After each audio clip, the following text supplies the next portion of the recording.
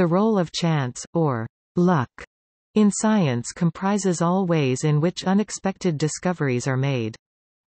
Many domains, especially psychology, are concerned with the way science interacts with chance, particularly serendipity, accidents that, through sagacity, are transformed into opportunity. Psychologist Kevin Dunbar and colleagues estimate that between 30% and 50% of all scientific discoveries are accidental in some sense. See examples below. Psychologist Alan A. Baumeister says a scientist must be sagacious, attentive and clever to benefit from an accident. Dunbar quotes Louis Pasteur saying that, "Chance favors only the prepared mind." The prepared mind, Dunbar suggests, is one trained for observational rigor. Dunbar adds that there is a great deal of writing about the role that serendipity, happy accidents, plays in the scientific method. Research suggests that scientists are taught various heuristics and practices that allow their investigations to benefit, and not suffer, from accidents. First, careful control conditions allow scientists to properly identify something as unexpected. Once a finding is recognized as legitimately unexpected and in need of explaining, researchers can attempt to explain it. They work across various disciplines, with various colleagues, trying various analogies in order to understand the first curious finding.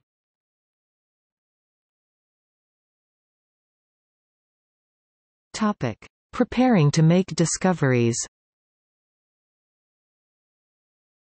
Accidental discoveries have been a topic of discussion especially from the 20th century onwards. Kevin Dunbar and Jonathan Fugelsang say that somewhere between 33% and 50% of all scientific discoveries are unexpected. This helps explain why scientists often call their discoveries lucky, and yet scientists themselves may not be able to detail exactly what role luck played. See also introspection illusion. Dunbar and Fugelsang believe scientific discoveries are the result of carefully prepared experiments, but also prepared minds. The author Nassim Nicholas Taleb calls science anti-fragile.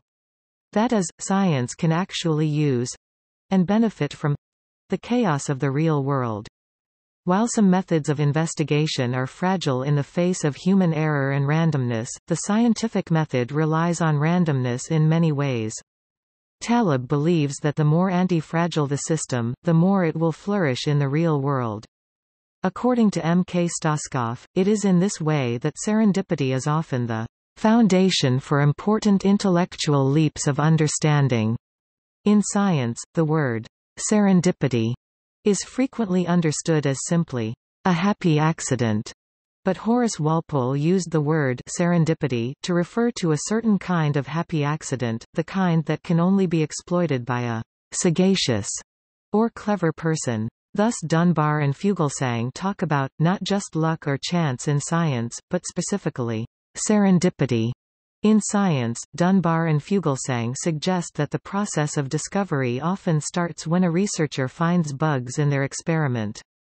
These unexpected results lead a researcher to self-doubt, and to try and fix what they think is an error in their own methodology. The first recourse is to explain the error using local hypotheses, e.g. analogies typical of the discipline. This process is also local in the sense that the scientist is relatively independent or else working with one partner. Eventually, the researcher decides that the error is too persistent and systematic to be a coincidence. Self-doubt is complete, and so the methods shift to become more broad. The researcher begin to think of theoretical explanations for the error, sometimes seeking the help of colleagues across different domains of expertise. The highly controlled, cautious, curious and even social aspects of the scientific method are what make it well suited for identifying persistent systematic errors, anomalies. Albert Hofmann, the Swiss chemist who discovered LSD's psychedelic properties when he tried ingesting it at his lab, wrote, "It is true that my discovery of LSD was a chance discovery, but it was the outcome of planned experiments, and these experiments took place in the framework of systematic pharmaceutical, chemical research. It could better be described as serendipity." Dunbar and colleagues cite the discoveries of Hofmann and others as having involved serendipity. In contrast, the mind can be prepared in ways that obstruct serendipity, making new knowledge difficult or impossible to take in. Psychologist Alan A. Baumeister describes at least one such instance. Researcher Robert Heath failed to recognize evidence of pleasure brain circuits in the septal nuclei. When Heath stimulated the brains of his schizophrenic patients, some of them reported feeling pleasure, a finding that Heath could have explored.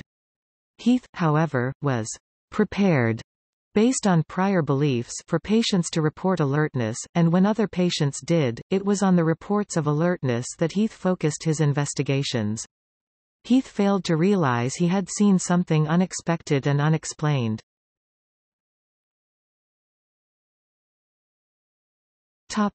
The brain. Fugelsang and Dunbar observe scientists while they work together in labs or analyze data, but they also use experimental settings and even neuroimaging. fMRI investigation found that unexpected findings were associated with particular brain activity. Unexpected findings were found to activate the prefrontal cortex as well as the left hemisphere in general. This suggests that unexpected findings provoke more attention, and the brain applies more linguistic, conscious systems to help explain those findings. This supports the idea that scientists are using particular abilities that exist to some extent in all humans.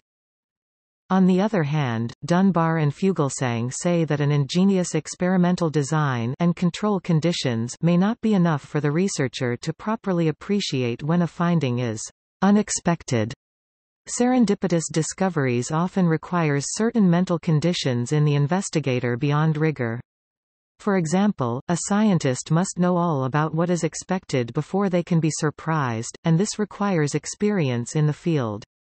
Researchers also require the sagacity to know to invest in the most curious findings.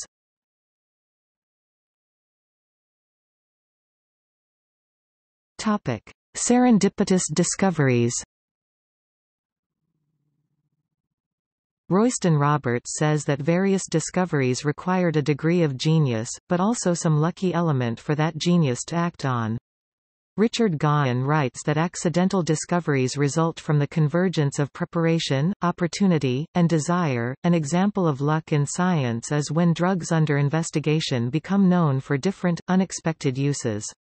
This was the case for minoxidil, an antihypertensive vasodilator that was subsequently found to also slow hair loss and promote hair regrowth in some people, and for sildenafil, a medicine for pulmonary arterial hypertension, now familiar as Viagra, used to treat erectile dysfunction.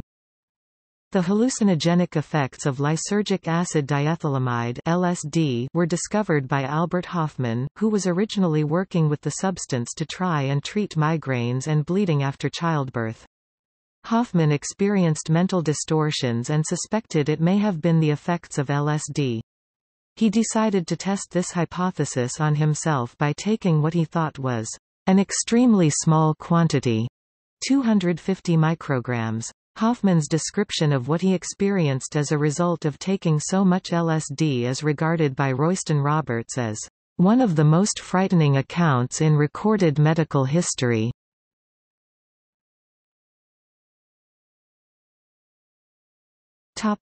See also: